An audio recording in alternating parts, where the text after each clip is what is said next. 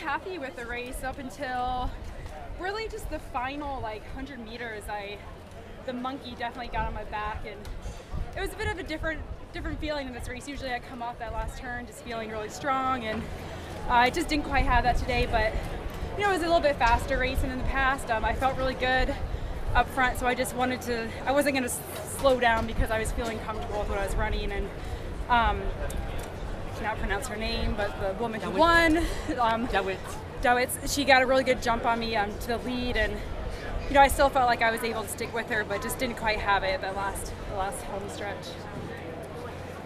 Fitness-wise, do you feel like you're where you want to be at this point in the year? Yeah, it's kind of funny. It's like middle distance running has just exploded so much, and in the past years that I've raced really well at the end of the season, I was not in very good shape now, and not running nearly the same kind of races. So, but other women are performing really well earlier, so it's kind of hard trying not to compare yourself to others and just be confident in the training that you're doing and knowing that my fitness is going to come when it's most important. How was the headwind? It was a bit breezy, but training in Boston these days, I've kind of gotten used to it. I actually don't mind a good headwind. I kind of like putting my head down and just pushing through.